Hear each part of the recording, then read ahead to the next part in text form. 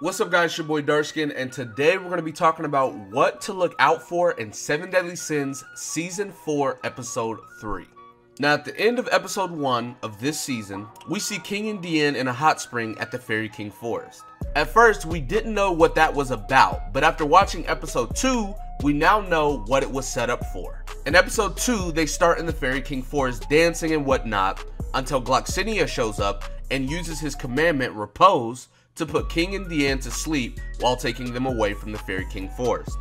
Eventually, we get to the fight between King, Diane, Gloxinia, and Droll. After fighting, we soon get to the fact that Gloxinia and Droll don't even want to be commandments, and how they actually want to help King and Diane get stronger. So to do that, they're going to send King and Diane into a trial that they must both overcome if they want to become stronger. Now make sure you guys check out my next 2 videos after this one, as I will be dropping a video on all the info on King's trial and Diane's trial. Their trials are 2 separate things, so I decided to make it 2 separate videos.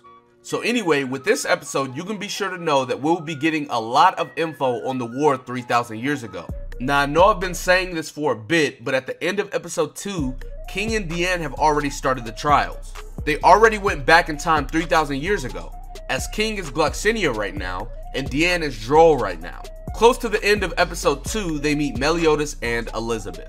Moving forward to episode 3, we will be seeing the beginning of the fight between the Goddess Clan and the Demon Clan. But make sure you guys also watch out for Gother, as he will be shown within the next episode or the one after that. And he has some very interesting things going on that may or may not shape the future of 7 Deadly Sins as a whole. And I know I'm being very vague, but I don't want to tell you exactly what's going to happen in this episode because I don't want to spoil anything. I just want to give you guys a little bit of information so that you can be ready when it drops. But anyways, that's going to be it for this video. Be sure to give it a like if you enjoyed it. Subscribe to the channel if you're new. Comment down below. And with that being said, I will see you guys next time. Peace.